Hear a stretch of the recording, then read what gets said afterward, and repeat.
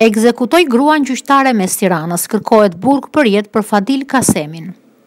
Prokuroria e krimeve të rënda ka kërkuar burgim përjetë për Fadil Kasemin, i cili vrau ish bashkëshorten e tij, gjyqtaren Fildes Hafizi. Pretenca është dhënë sot, ndërsa prokuroria ka kërkuar gjithashtu që Kasemi dënimin ta vojë në një burg të sigurisë së lartë. Fildes Hafizi u vra në 31 gusht të vitit 2017, sapo kishte dalë nga parukeria. Ish bashkëshorti i saj Fadil Kasemi u afrua dhe i qelloi atë me një plumb në kokë. Gjyqtarja u qellua në befasi nga ish burri i saj me të cilin kishte 2 fëmijë.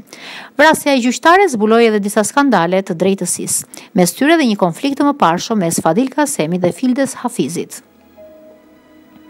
Në vitin 2015, Kasemi tentoi ta vriste ish bashkëshorten në Durrës, por e ndaluan fëmijët. Gjykata në atë kohë dënoi vetëm për armëmbajtje pa leje dhe plagosje e lehtë, por jo për tentativë vrasje.